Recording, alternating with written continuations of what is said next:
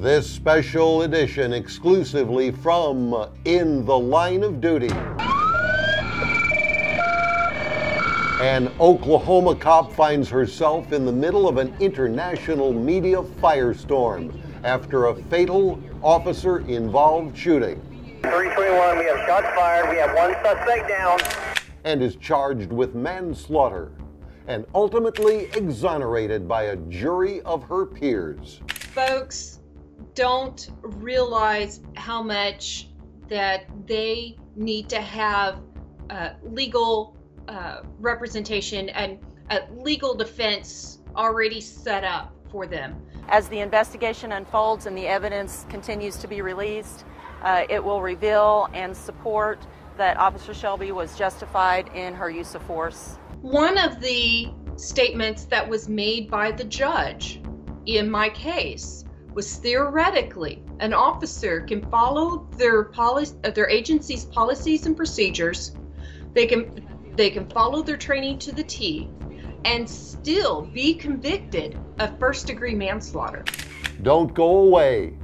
You're about to get absolutely critical lessons learned from the officers involved in the line of duty. Officer Betty Shelby of the Tulsa, Oklahoma PD was in the middle of a 2 p.m. to midnight shift and had been dispatched to back another officer on a disturbance call.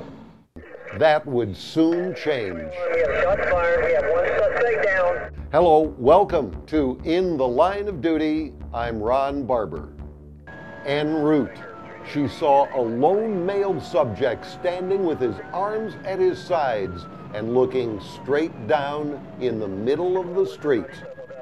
Although that got Officer Shelby's attention, she continued towards her destination until 100 yards or so farther along, she saw an SUV parked also in the middle of the street and decided to stop and try to unravel it all.